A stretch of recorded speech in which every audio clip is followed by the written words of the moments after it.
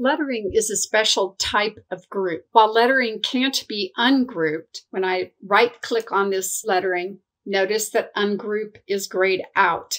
But lettering can be broken apart. You'll find Break Apart in the Edit toolbox. Click on Break Apart, and the lettering that was all one unit is now broken into lines. I can also select a line of lettering and click on Break Apart again, and now the individual words can be selected. If I select the word and click on Break Apart again, now the individual letters can be selected, and you'll see that the software still sees this as lettering. I can then make changes to the type of letter, and also I could increase the size of that letter.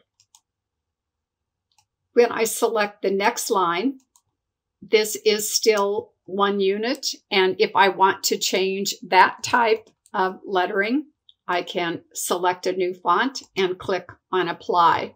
If I select the third line of lettering and click on Break Apart, my two words are now selected.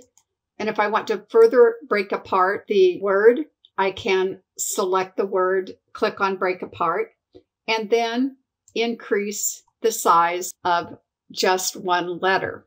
The last word, let's change the style of alphabet and click Apply, and then change the size and click Apply.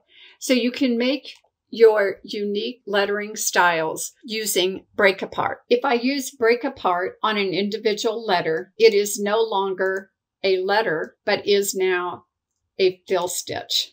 The only way to regroup it as a letter is to use Undo.